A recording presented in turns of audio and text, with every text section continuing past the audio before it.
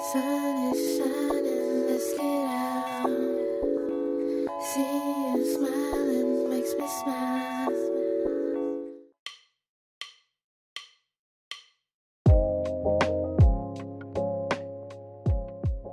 Hello, I'm Kay, and welcome to Mendoza's Corner.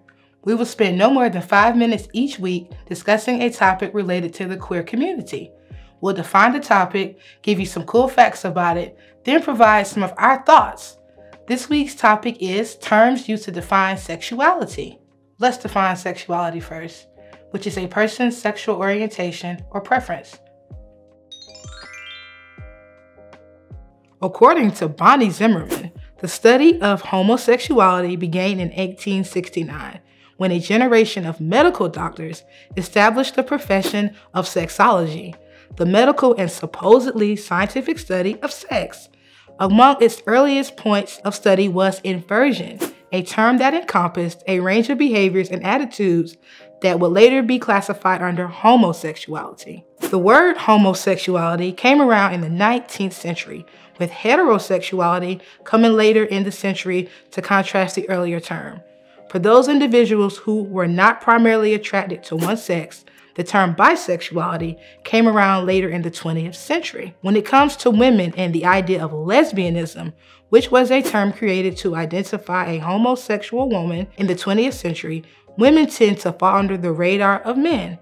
Lesbian relationships have often been deemed harmless, erotic, or complementary to relationships with men.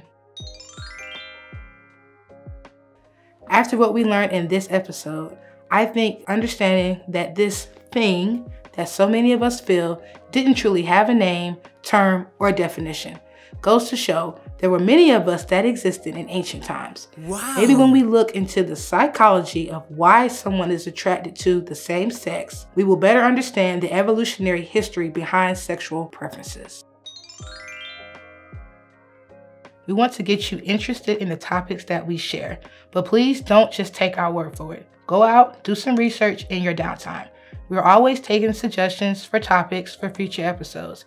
Feel free to share with us a queer topic that you'd like for us to cover in 5 minutes or less. You can either comment or send us an email to info@iTiMiNak.com.